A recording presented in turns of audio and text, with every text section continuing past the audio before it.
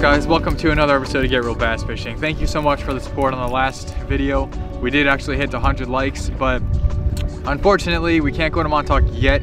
We are going this week, so we will have that Montauk trip. Just babysitter situation, so Montauk video is definitely coming out this week, so you guys will see it. So thank you for hitting that 100 likes on there. If you're new to this channel, go ahead and hit that red subscribe button at any point in this video where you're like, okay, I like this channel, I want to see more. But we're gonna start off with, in the last video I talked about possibly using my 9-foot. So today we got the Siege 9-foot, medium, moderate, fast, rated 1 to 4 ounce. So it's rated the same way as my 10-foot, except it's on a 9-foot scale, and I have a Vansol VSX 150 as opposed to a 200. And honestly, the balance on this rod is amazing. It feels great. Erica's used it. I've used it once. I haven't hooked a fish on with it, but we're definitely gonna try today, see what happens. Hopefully get something. Start off with the Bunker SP like we did last time, and get some fish. Let's go.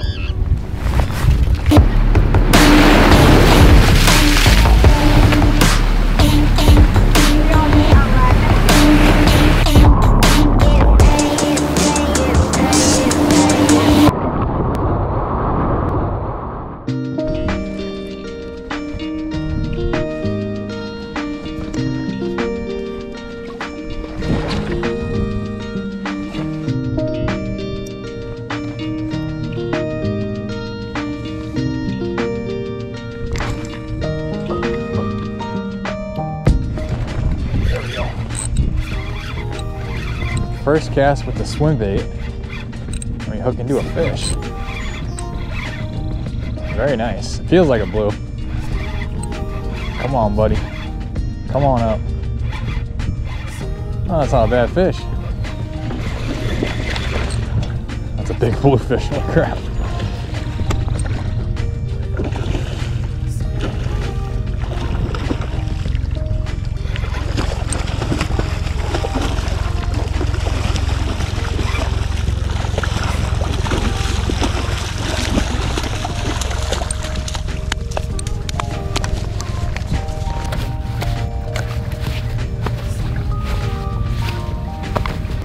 Look how fat this, it's not a long fish, but it is a thick fish. Look at the belly on that thing.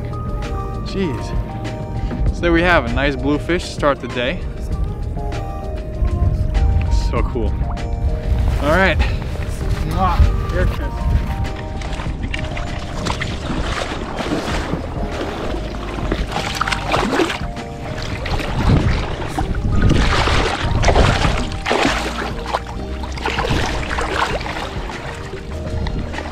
Cool. All right, so on here is the same jig head I've been fishing the whole spring. It's a 3/8 ounce VMC. I think it's called a flat shad, and then a 4.8 Kitech fat swing impact. Just gonna put it just like that, straight down the center. Just feed it, trying to keep it as center as possible. Go around to that bend. Go at the top, and then we have another rigged swim bait. See if there's more.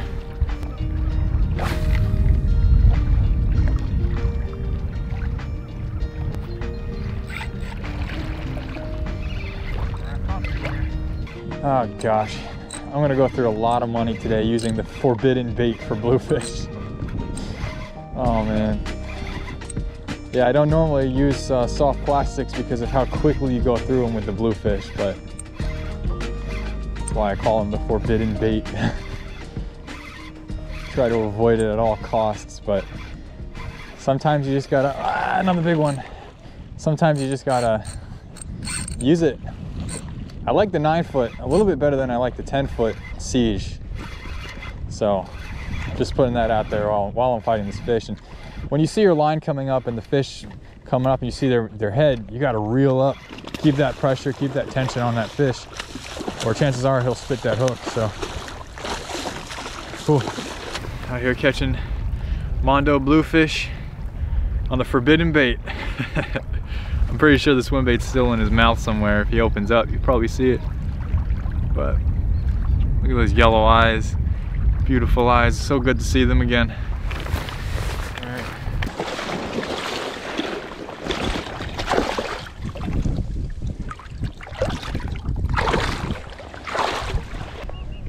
So the best technique that I found, not just with swim baits or anything other than, you know, a soft plastic, this could work for SP minnows, mag darters, topwater, whatever. If you're fishing a big current like what I'm doing right here, we have a big drift.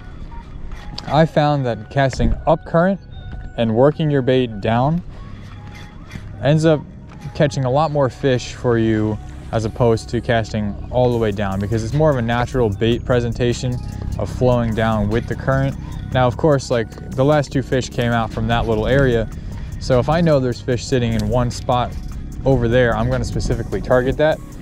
But if you're just trying to find fish, one, you cover a lot of area over here just by drifting a bait.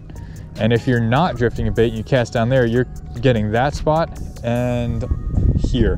So you're not really working too much water. But again, in nature, things that are dying or weak like bait fish don't really have a, like if you cast out here, don't have a really good, there isn't a big chance that bait fish or dying fish or weak fish are going against a fast current. If something's drifting down, there's a good chance it's weaker, and that's when the predatory fish are going to bite. It works in freshwater, saltwater, all the same. All right, let's throw this bad boy back. Let's get rid of the forbidden bait. I'm gonna throw. Let's see how this rod handles a big 6-inch mag darter. Really, that's what I'm doing out here. I want to see how this rod handles everything. It seems like it's casting everything very, very well as far as distance. It handled those bluefish very, very well. A lot better than I thought it would. So let's see how it handles working a big plug like that.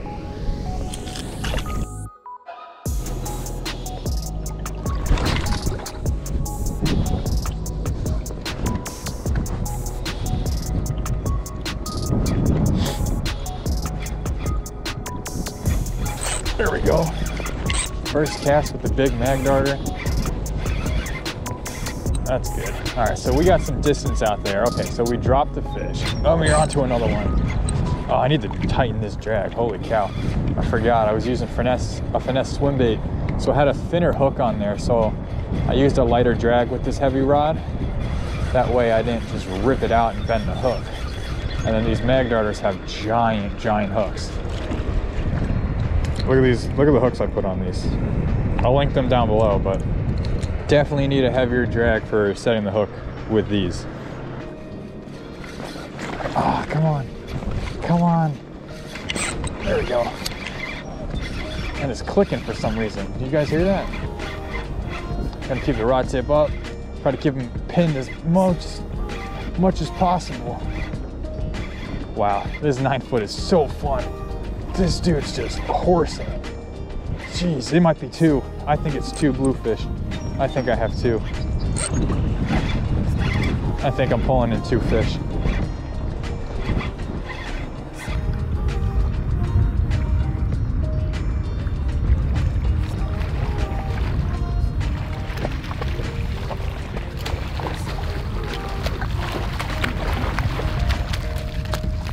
Big bluefish on the 9-foot with a mag darter. That's insane. There's a big school out there. I'm gonna get back out there. Come on, air kiss. Like a bullet.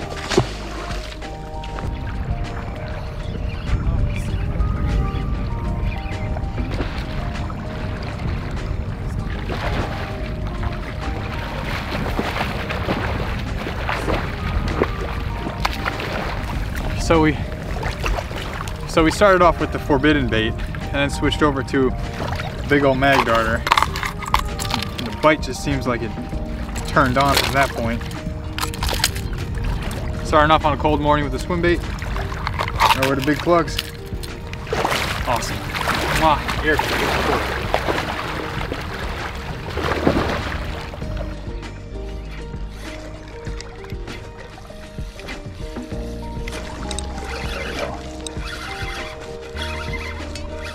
Another one way out there. He hit it before I could even get my line back on the roller.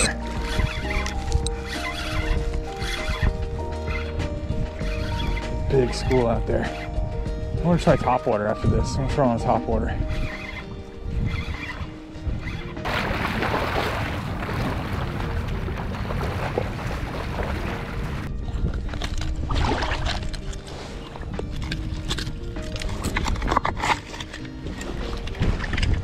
Wow.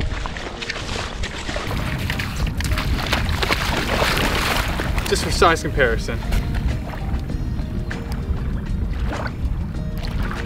He's past the 70-30 split, but that is probably the biggest bluefish I've caught this year. What a beast, look at that. Look at the head on him. Jeez. Let's throw some top water on. Mwah.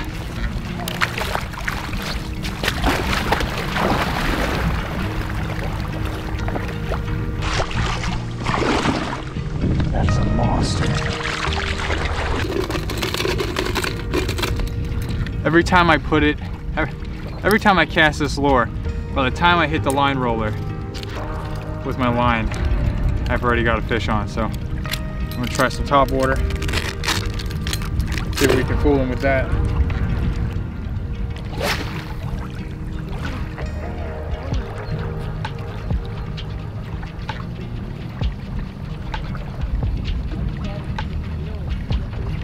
There we go. First cast with the top water, baby.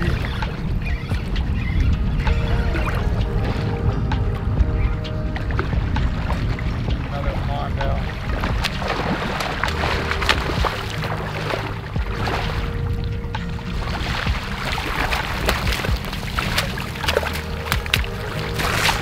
First cast with the popper. A giant bluefish. Beast. Mwah.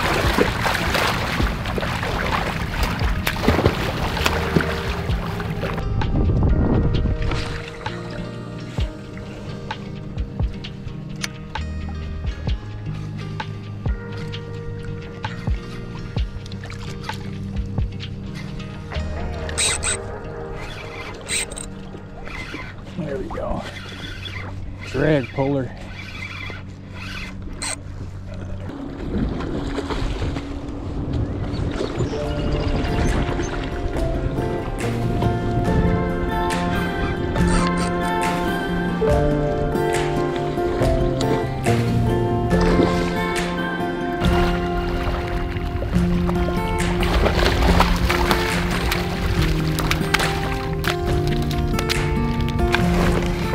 Big blue. So I don't know how I'm gonna edit it, but I took my time with this fish.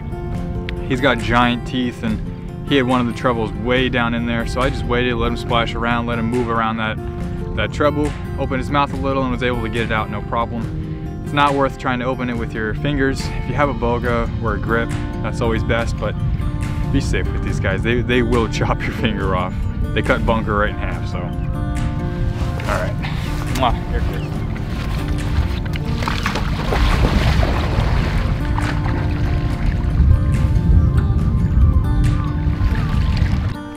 So I came out here with the intent of seeing how the 9-foot was as opposed to my 10-foot that I use. And to be honest, in close quarters like this where we're not casting super far or over breaks in the surf or into the inlets where we need that extra length for distance and power, I think the 9-foot is my new favorite like back bay surf rod, if it's considered a surf rod. So yeah, this 9-foot is great. Ideally I would still put on my 200 only because I am used to fishing my 200. I'm used to how much line it pulls up, and yeah, I'm just used to the 200, big handle, bigger knob. And the 150, it did the job. I mean, you guys saw all the fish I pulled up in the videos. It got the job done, but like I said, just out of what I'm used to, I would have put on the 200 if I knew about it, but always got to learn something new. So I'm going to continue to fish it with the 150 for as long as I'm not fishing with Erica, because that's Erica's reel. So this is the Siege 9-foot medium moderate fast 1 to 4 ounce, and I would highly recommend it. Super light, this setup. The 150 plus the 9 foot, it's so balanced and so nice. It's just, even the 150, like my knuckles are bleeding and bruised. They're just beat because my hand's too big for this. But besides that, good setup, and I think we proved a good point that the 9 foot would be a good rod for back here as opposed to the 10 foot. They're rated the same way, can fish the same baits. This one feels like it's a little bit softer too, so that there's more bend down the rod as opposed to my 10 foot, where I feel like my 10 foot, there's a lot of tip action. I shouldn't say there's a lot of tip action. I feel like all the action is only in the tip, as opposed to this where I feel it in the handle when I'm cranking over here. I feel it here, and I can, and when you can see the video, you see the bend more here as opposed to my 10 foot. So I like it. Gonna continue to fish it. Good setup. 10 foot still a good setup, just not for back here.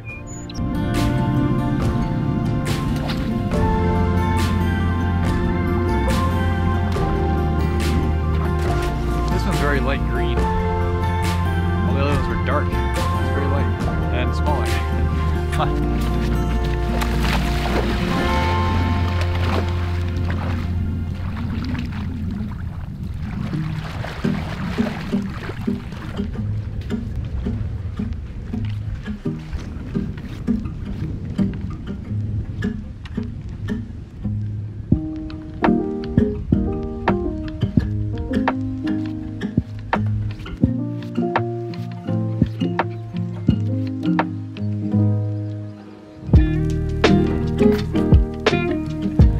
Before that, I want to show you guys what I was talking about with the size of my VSX 200 compared to the 150, and show you what I was actually talking about, how, you know, I'm used to reeling up a little bit more. So, 1 second. So this is the size difference between a VSX 200 and a 150. And spool size. So I'm used to cranking up with, well, I mean, look at the size of the handles compared to each other, just the knob alone. I'm used to cranking up the 200, so in the beginning there I was losing a lot of fish because I wasn't used to how much line wasn't coming up with the 150 as opposed to how much line does come up with the 200. But after a while, I figured it out, I learned it, got used to the 150, and I pulled up fish no problem. But still, it's still a very small reel. My knuckles are all red and they were bleeding before from how small that reel is, just kept hitting my knuckles. But magical bait, you saw it all day, was this and the forbidden bait, the 4.8 swim bait. So this yellow, I think it's a 6-inch mag darter, or maybe a 7-inch mag darter. It's a really big mag darter. But it got completely destroyed today with the Bluefish, and I'll link the hooks that I changed them out on. I always change my hooks on all these plugs. Companies like to save money and they'll put on cheaper hooks. They'll work, but I've had them bend out and rust really easily, so I replace them with these. I'll link them down below. They're mustads. Good old St. Croix Siege 9 foot, medium, moderate, fast action. This is probably going to be my new favorite rod as opposed to the 10 foot. Unless I'm fishing inlets, beaches, and I have to get out far in some back bays, I'm going to stick to this 9 foot and tell Erica that she needs to find a new rod. All right, let's take the waders off.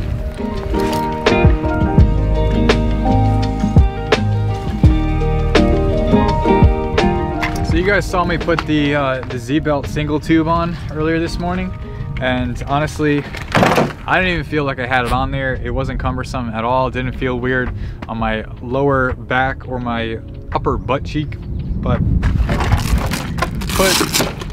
put a bunch of baits in here. I put the 6-inch, that giant mag darter in there, a bunch of sworders, top water, and it honestly could fit a lot more. So if you are running out of space in your little bag, get the extra tube from Z-Belt. I'll link his website down below, and then yeah, you'll have more space. Doesn't feel crowded, feels really good. So these are actually the hooks that I put on the sworders, SP Minnows, mag darters at the small ones. These are the 1/0 Mustad, what are they, 5 times strong Durasteels. I'll link them below for you, but for the big mag darter I replaced it with the 2/0. So these are them.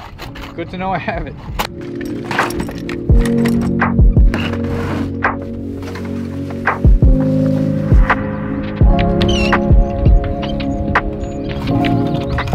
if you guys do this when you put your rods on your rod racks, but I always pull out some lines so when I close that, my rod doesn't bend up a little bit. Keeps it from damaging the rod.